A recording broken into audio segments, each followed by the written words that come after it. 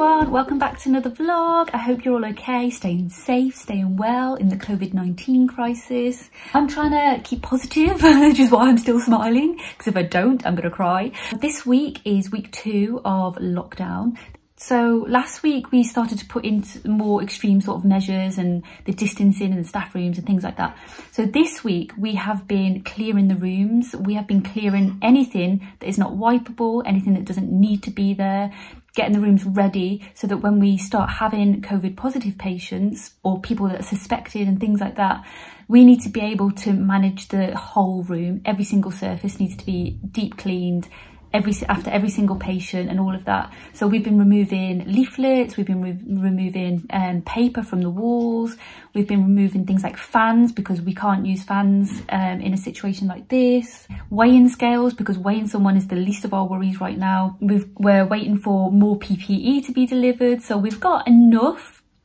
We've been really fortunate that a school locally donated some science goggles to us. So we've got some eye protection, we've got the masks, we've got the gloves, we've got aprons, and we are just waiting for more PPE basically. It is on order, it is on its way. But yeah, there is numbers and email addresses and stuff like that to order your PPE out there from the government. So have a look if you need to. But I really feel like our surgery has done amazing. Like, we have done everything we possibly can. The management, the CCGs, I said this in my last video, have been fantastic with everything. I really feel like we're on the ball with it. We're really well prepared and we're doing everything we can to manage the situation. And at the minute, we are very quiet. But I think it is the calm before the storm. That's how it feels. It feels like we're preparing, and that's what we've been told as well from the head above. You know, the nurses have to be well rested right now. So in between our patients, we've got big gaps to make sure that we're doing everything properly, make sure that we're preparing the clinics for the worst case possible situation. We're waiting for a lot of things to happen right now. So what have I been doing in the meantime? So I've been having like 3 patients a day and I've got big blocks in between, but this is not to be mistaken for I'm not busy, not doing stuff. And I'm not going to be doing stuff in the future, because I am. We are going to be seeing the COVID positive patients. We're going to be seeing suspected. We're going to be seeing dealing the symptoms. Anybody that can't get physically into the hospital, anyone that's been going to the hospital, or anyone that's sort of got COVID symptoms that aren't being managed in a hospital, they have to be managed at home. They have to be managed out there in the community. So we are going to be very busy, because there's going to be a lot of cases in the community that can't physically get to hospital. There's going to be end of life patients, but they're preparing for the absolute worst because they have to, and they're going to have to make tough decisions. And I shared a post on my Facebook, I think it was last week, not Facebook, Instagram. Actually, I did share it on Facebook as well, I think, Twitter and Instagram, about the ethics around this, because the first thing I thought when I heard that the decision's going to be made that they're not going to treat everybody, that they're just going to treat the people with a chance of survival, I thought, where's the ethics in that? That's really harsh, because me as a person, I want to treat everybody. That's bloody awful, and I can't even imagine it. I'm going to get emotional. So I wanted to look into the ethics about it. And that's where our role as a GP nurse, as community nurses, is going to fall. We're going to be managing the symptoms of those people at home. And it's going to be, it's not going to be nice. I know it's not going to be nice. But you know what? I've always said in previous vlogs, when I've had my community placements, whenever I've been on a ward, and I've had to deal with palliative patients and end-of-life patients, I feel like that's an honour. I feel like it's such an honour, because that's the last piece of care you're giving to someone whilst they're alive, or at the end of their life, or after they've passed, when you're doing the last offices. I feel like it's such a privilege and honour to do that for someone, and I always give my best, and that's the way I've always thought of end-of-life, and that's the way I will be thinking of this. God, sorry guys, I'm a mess. But it's awful that it's come to that it's going to come to that people are going to die and we're not going to be able to stop it. And people are dying. I mean, look at the stats already. There's so many people that have died. But when this peak hits that they keep talking about, that's all I keep thinking about. And it's times like this that COVID compassion is needed, and that's what I'm calling this. My friend Kenny, who's on Twitter, if you don't know him on Twitter, go and follow him, he's amazing. He kicks off the Early Risers Club for us, and he does a lot on safeguarding. There's a safeguarding app and all of that. NHS safeguarding app, have a look at it, need it, want it, do it. But yeah, he said to me on, because I was feeling, actually I didn't say this to them, but I was feeling a bit low about things. I was feeling like, because I only have 3 patients a day at the minute, I don't feel like I'm doing enough. I don't feel like I could feel like that I'm doing more for people, and I'm not doing that at the minute. And that's how I've been feeling this past week. But he said something on that video call that we had an Early Risers Club video call, and he said, you know what? You've got the COVID compassion, and that's what's really, really needed right now. It's not all about nursing clinical skills and ventilation and all of that. It's about compassion, because people are going to be anxious, they're going to be terrified, and you have that compassion that you can bring to patients. And I just thought it was so lovely, and I'm trying to get the hashtag going now, COVID compassion. So come on, when you hashtag things, hashtag COVID compassion. Because I just thought it was just so lovely and nice, and I thought, you know what, he's right. And actually the next day when I went into work, I started phoning patients. No one's told me to do that. I've just done that because I think, you know what, I need to start ringing patients. I need to start saying to patients, are you okay? Do you need any support at home? Things like that. I mean, I had a lady who hadn't had her hair done in 2 weeks, and I just said to her, do you know what, there's a lot worse things right now in the world than this little thing, but I know how awful it must feel not to have your hair washed. That, like, those little things are going to get you down. And so I offered her a little solution. She did have a family member that could go out and get her shopping and things like that for her. So I said, try some dry shampoo. I said, I've tried, you know, there's days where I haven't washed my hair. I've got some dry shampoo. I give it a spray and my hair looks amazing and bright as new.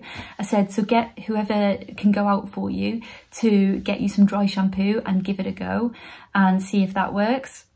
And she was actually really chuffed with that suggestion. She was like, oh, that's a really good idea. Yes, I'm going to try that. And she was actually really happy with that. So I helped her in that sort of way. And that was actually really, really nice to do that. And I think though these hours that I'm using at the minute are being used wisely with the COVID compassion. I'm also doing a lot of e-learning. So as you know, if you've been on my Instagram and Twitter, I've been sharing my e-learning stuff that I'm doing because I want to be prepared for the absolute worst as well. We sort of haven't been given any training or anything to do yet. So I've took this off my own back and thought, you know what do I need to know that I don't know? I don't know anything about ventilating a patient. Not that I'll have to actually ventilate a patient because I'm not trained to do that. But if the time came to a point where I might have to manage a patient like that or manage the symptoms and things like that, I haven't got a clue. I know about oxygen. I know about, because we do obviously the life support at university, on the wards have been shown oxygen, different masks and things like that. So I'm aware of those things, but I'm not aware of actual managing proper ventilation in a patient and the machines and things. I've got no clue. I've also, if you go on, e-learning for healthcare, if you've got an NHS email address, you can log in and sign up to all this e-learning. Sorry, I can't speak. It's amazing. The e-learning online is fantastic. I'll put the link below, so have a look, try and register if you can. And yeah, so my other e-learning was all about COVID management in end-of-life and palliative patients, because I might potentially be doing that.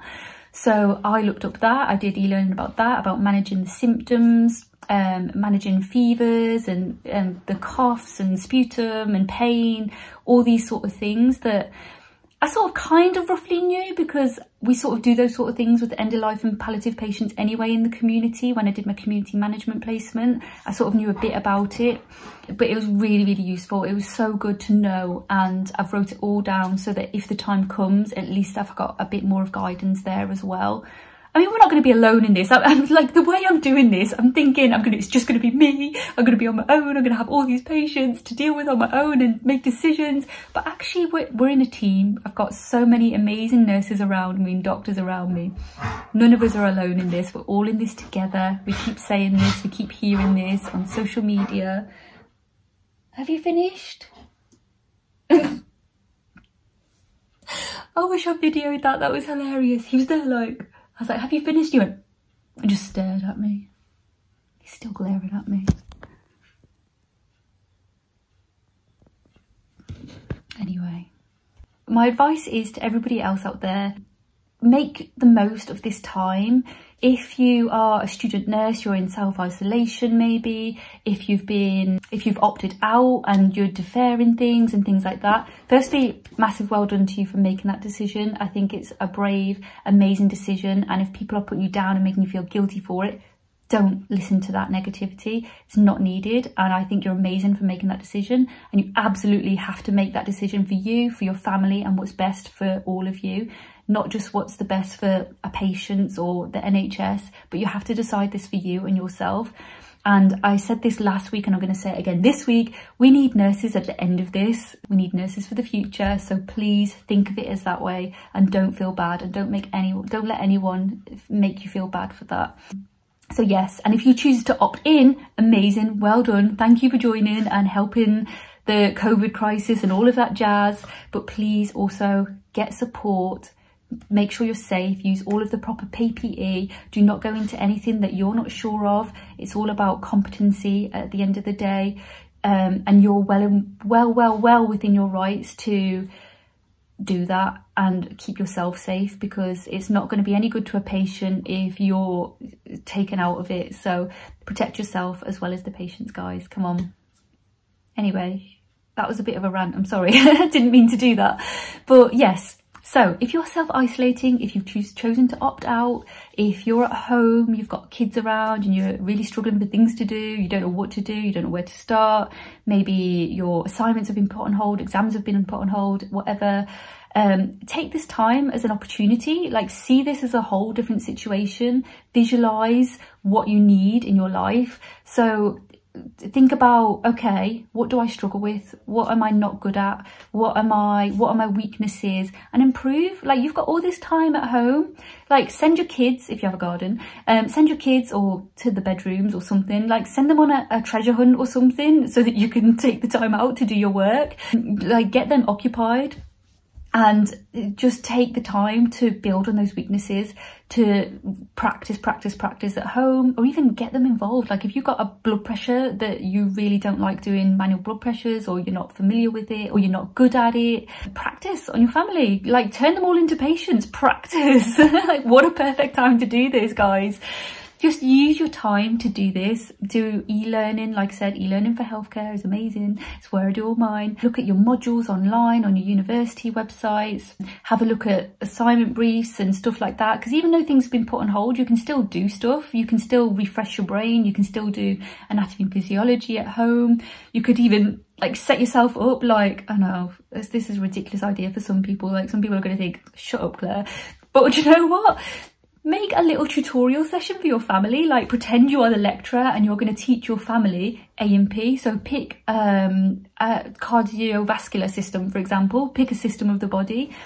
Sit there, revise it, learn it, and then teach it to the rest. And you know what? That's really, really going to help you remember as well for your exams and for the future. For when you're actually dealing with patients and things like that. And that's the way I learned as well. So I would always sit down, I'd do all my revision, but then I would speak it out to someone and I'd teach somebody else. And that's the way I've always learned things. And it really, really does help. So set up your little thing, and it doesn't matter if you get it wrong. It's only your family. They don't know that you've got it wrong. Although, to prevent that from happening, because we don't want you to make mistakes, maybe give them your flashcards and your information so that they can sort of test you along the way as well. That'd be really, really good, actually. Do little things like that, like anything that's going to help you and build you. Like, now is the time to grow. Like, this is a perfect opportunity. You've got nothing to do. You can't go out. You can't go to the restaurants. You can't go shopping. You can't go to buy a new pair of shoes. You could probably do it on Amazon. But use this time. Like, you've got so many hours in a day now to grow, to build, to get all those weaknesses, overcome them, and build them into strengths. And you're going to be an amazing nurse at the end of it. Like, teach yourself at home, guys. Do some homeschooling for yourself. It's going to be amazing. Like, in my head, it's amazing. But I know that this is what I do, because I didn't really get much. I got some things, but in my first year, especially of nursing, I didn't understand anything. They were talking at me at lectures about A&P, and I was just like, how do you know this? How do you know this? I haven't got a clue. Like, what is the skin? Okay, it wasn't that bad, but do you know what I'm saying? So I literally homeschooled myself. I went on Khan Academy, which I rave about all the time. I'm sorry, you're probably sick of it. I Googled everything. I literally, anything I didn't understand, I word defined on Google. Yeah, so I homeschooled myself pretty much for the first year. I say homeschooled, I didn't really homeschool myself. I was still at uni listening to the lectures and making notes and things like that. But I literally had to go home and do the work myself again at home. To help it sink in and help me remember and help me learn, because I had no clue. And it wasn't until second year, I've said this before as well, it wasn't until second year when things started to click in for me. Please don't feel like you don't know anything either, but take this time as the opportunity to do this. Now is the perfect time, guys.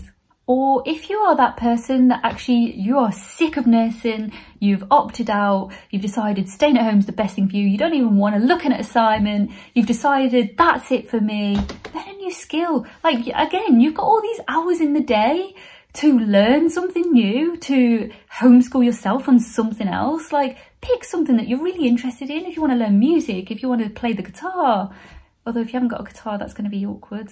Maybe not that one. If you want to start singing, I don't know. If you want to start writing, oh my God, start writing. You could write books, you could write cartoons, you could write children's books. The world is literally your oyster in the palm of your hands. You can learn everything on YouTube now. You can learn so much online. Open University, for example, have so many free courses. Do them. This is amazing. I've got to go to work. Like, guys, make the opportunity of this moment to be your best self, to do what you've always wanted to do. Just do it. Anyway, that's cheered me up. So thanks, guys. I know you're not really there and you're not speaking back to me, but I feel like you are. So thanks. You've cheered me up, guys, for having that little moment. I had my little moment of crying and getting upset, and now I'm back on the positivity. Come on, we can do this, guys. And that's me. I'm going to shut up now. I'm really, really sorry. I sort of vented and talked a lot. Yeah, anyway, I'm going to go. See you later, guys. Keep safe, stay at home, all that jazz. I know you're sick of hearing it. Just, yeah. And if anyone's suffering with their mental health, if they're struggling, please seek help, seek support. Inbox me. My inbox is always open. I, 9 times out of 10, always reply almost instantly, unless I'm busy and I'm at work or something like that. But I will always look at my phone in my lunch breaks, my coffee breaks, when I get home, before I start work. I will always look at every single inbox because I'm obsessed with checking every single inbox and getting rid of notifications. So I will have seen your notification. I will have read your notification. If I've ignored you, send me another message, because I've clearly read it and then gone off to do something and then forgot about it. But please, my inbox is always open. If you're struggling, get support, get the help that you need, because it's needed more than ever right now. Just wanted to show you a really useful tip if you're trying to avoid any form of coronavirus, COVID-19, spamming your feeds up on Twitter. This is a really, really useful tip that I used for Love Island, which you'll see now. But if you go onto your Twitter, go here into settings and privacy, click that, and then you want to go into content preferences, click that, and then you will see blocked and muted. You want to go, don't look at my 68 blocked. That's what happens when you be negative. So muted, go to your muted, and then it'll come up with muted accounts and muted words. So you can mute people so they don't come up on your feed, and you can mute words. So if you look at my 3 muted words, Love Island forever muted. I never see any Love Islands come up on my feed anymore. So if you are looking after your mental health, you don't want to see all of the COVID-19 stuff, you don't want to see the hashtags, all of that, you can mute it. However, some people, like I post things like positive messages, but I also hashtag COVID-19 into it sometimes because I know it's trending, because that's the target audience that I want to see it, those people that might be suffering. So you have to sort of balance it, if that makes sense. But if you want to mute COVID-19 away from your life, away from your Twitter feed, that's exactly how to do it. Or if you want to mute me, for example, do it that way. Go for it. And I'm going to put some links below from the NHS about supporting your mental health as well at a time like this. So stay safe, guys. Bye.